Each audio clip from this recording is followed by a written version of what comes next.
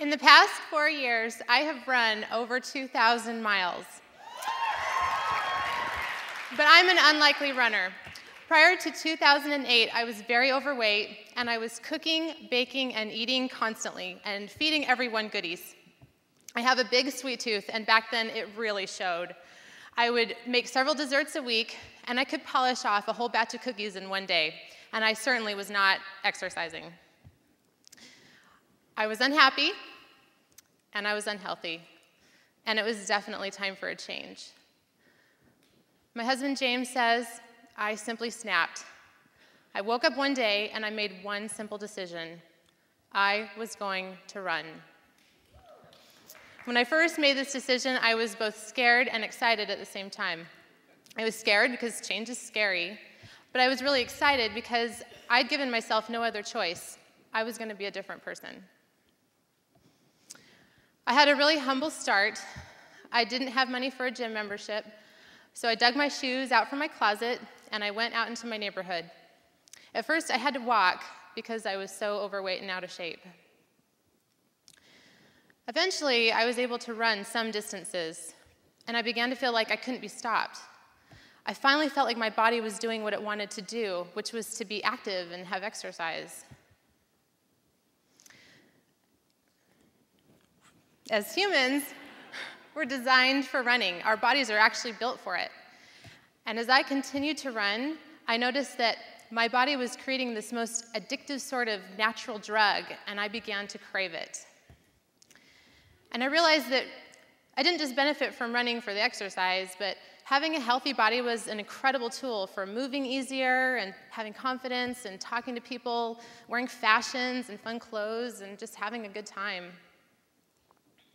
And as I kept going, I realized I didn't want to keep trashing my body with so much junk food. I really wanted to start eating better so I didn't waste all this running I was doing. And I'd still let myself have some treats, but at this point, just in moderation. Running through my neighborhood began to not be enough. I began hearing about local races like Pat's Run. My first Pat's Run in 2009 was really important to me because it was the first time I felt worthy to attend an organized run it, and actually survive it. I was full of emotion as I crossed that first finish line. And I began hearing about another race called the Ragnar Relay. It's a 200-mile overnight race. Oh, yeah. I didn't stop to wonder if I could do it. I just began to assume I would do it. And I was inspired by my friend Rob to train for Ragnar. Rob is also an improbable runner because he doesn't fit the mold of your average runner because he's a big guy. But he gets out there and he's doing his best each time. And I knew I could do it if he could. My first Ragnar experience was completely bewildering. I was dehydrated, I was sunburned, I was exhausted, and what in the heck I had gotten myself into? But I finished my portion, all 16 miles, and I couldn't believe I'd trained for something so big and finished. And I began to do other Ragnars and other races. I learned about running culture.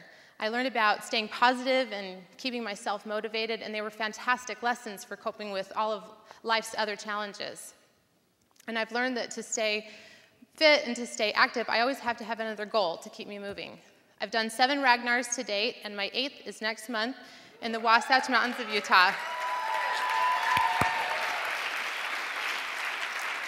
It's not been without stumbling blocks. Despite injuries and dehydration and the challenges of training in Arizona weather, running is still something that I really want to do and that I really look forward to doing. When I first started running, I felt green and uncertain, and I felt completely out of place. But then I realized we're all in a different place. We're each trying to beat our own personal best. Obviously, one of the best parts about running was losing over 100 pounds.